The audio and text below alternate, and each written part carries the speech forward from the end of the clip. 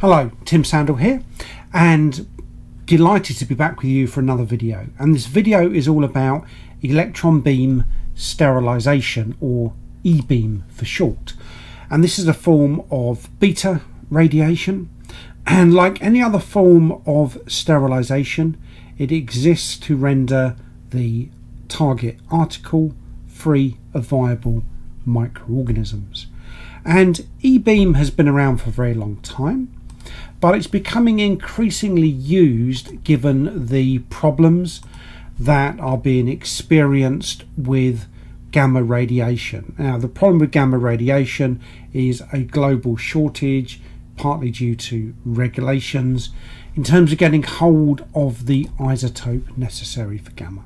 So our focus is increasingly on technologies like X-rays and E-beam, and E-beam is the subject here.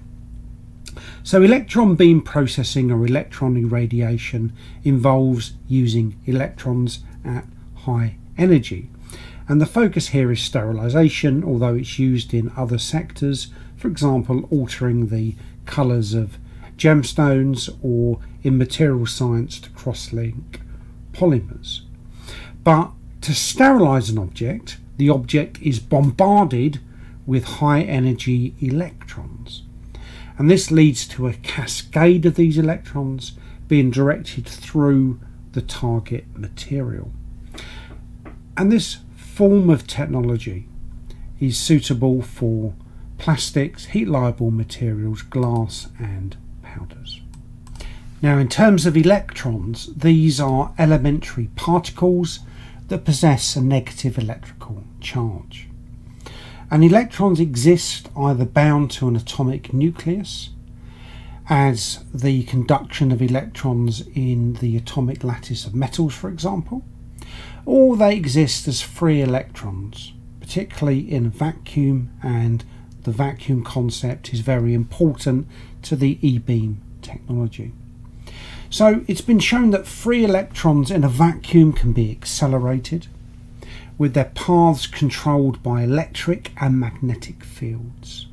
In this way, narrow beams of electrons carrying high kinetic energy can be released upon collision with atoms, and that is the basis of the sterilization technology.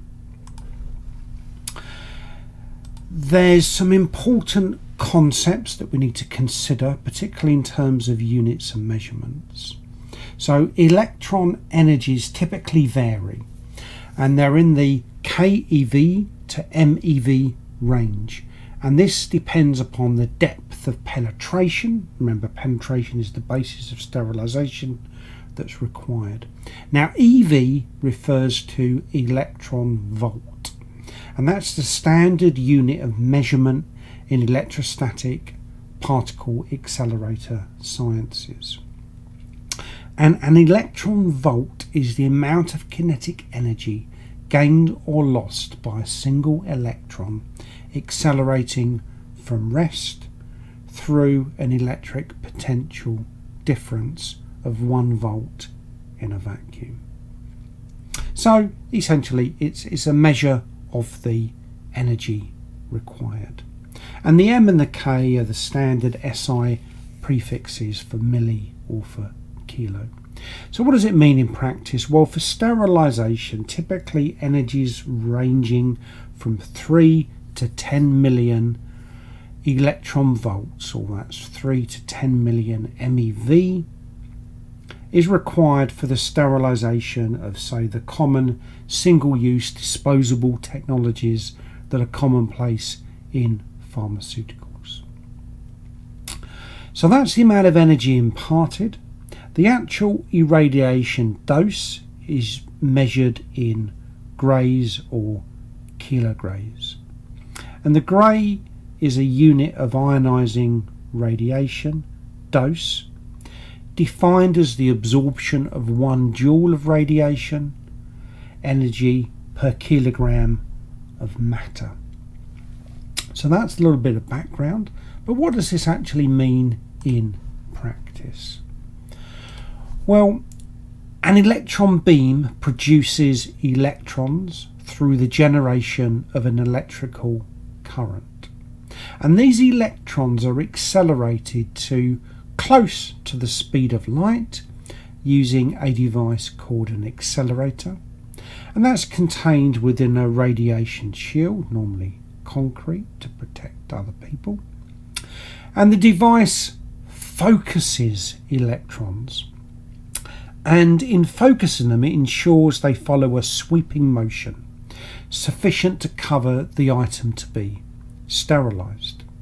So our item to be sterilized is passed through this curtain of electrons at a controlled speed. And provided we get the sufficient energy of electrons right and the speed right, then we can penetrate through the item. And typically standard e-beam can penetrate to around 90 centimeters of an item, or for those who are used to imperial measurements, around 35 inches. And this is sufficient to achieve microbial kill. So microbial kill happens as the electrons are absorbed by the product undergoing sterilization. And when the electrons come into contact with microorganisms, bacteria and fungi, this is sufficient to destroy the DNA of any live microorganisms. And this is through a process of destruction called DNA chain cleavage. And DNA chain cleavage occurs by changing the chemical and molecular bonds, often causing the bonds to break within the DNA.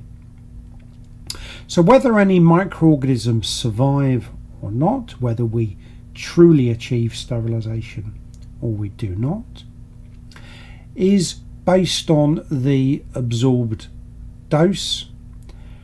So generally there's a mathematical expression that the higher the absorbed dose, then the smaller the fraction of surviving microorganisms. And like any form of sterilization, we can express that through the D value, or the decimal reduction value. And the D value for the determination of radiation is by dosage rather than time, as we might use with, say, steam sterilization. And the D value is the dose necessary to achieve a 90% reduction. And generally the time required to achieve sterilization for a standard item is around 5 to 7 minutes. Now, there are a number of variables that can affect the efficacy of the process. So the orientation of the product relative to the e-beam, beam energy, beam power, product conveyance, material compatibility and dose uniformity are all important factors. An important design element of e-beam is dose mapping, and this is the measurement of dose distribution as well as the variability in the material irradiated under specified conditions. So a standard e-beam facility is designed to achieve dose uniformity inside the process load.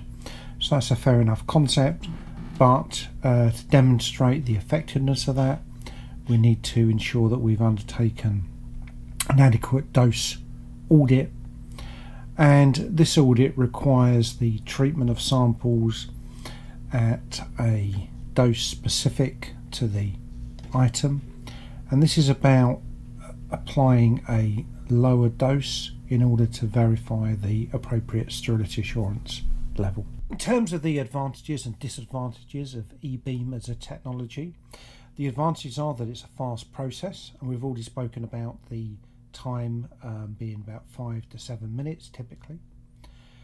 Compared to other sterilization methods, particularly gamma radiation, there is less oxidative damage to the treated product, and colour changes are rare, although with some polymer products there is an initial yellow tint that develops, although this is generally short-lived.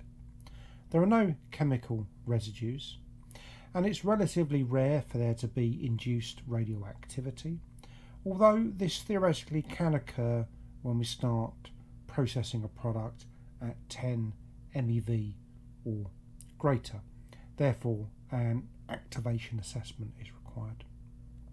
In terms of disadvantages, E-beam sterilisation, or the E-beam itself, tends to be less penetrative compared with radiation sterilisation using gamma. And we can have some ongoing concerns for particular products in terms of a radiolytic byproduct that can occur with certain materials. Therefore, we need to be sure that the product that we're using is going to be suitable for its intended use in terms of this byproduct. So if we were to put a biologic into the product, then we would need to be mindful of that. Another important element is validation, and validation is obviously essential with any sterilisation process, and here we're seeking to confirm by using objective evidence that the requirements of the specified use of the E-beam has been fulfilled.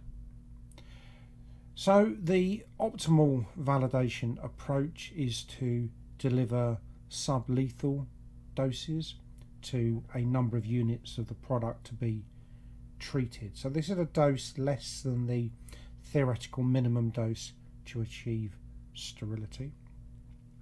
So here we'd assess the initial bioburden, and then we'd assess the bioburden at this sublethal dose, and we were looking for a ratio of around 2 units recovering low level bioburden out of every 100, and then the dose can be increased, and through this level of overkill we can then achieve the required level of sterilisation, which is a sterility assurance level of 10 to the minus 6 or 10 to the minus 12, depending upon where we're pitching it, but certainly that's the area that we're aiming for in order to achieve the necessary sterilisation.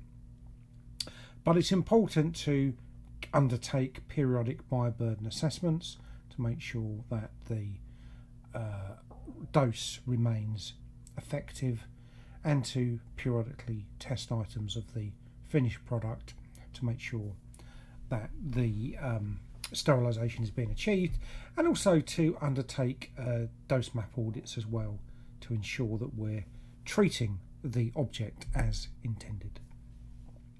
Okay, so this brings this video to an end, and we've been looking at E-beam, electron beam sterilisation. I'd like to thank you for watching. I'm Dr. Tim Sandle, and please subscribe to my YouTube channel, and if you look, there's a variety of microbiology, sterilisation, contamination control related videos, and there's more to come. So thank you very much for your attention, and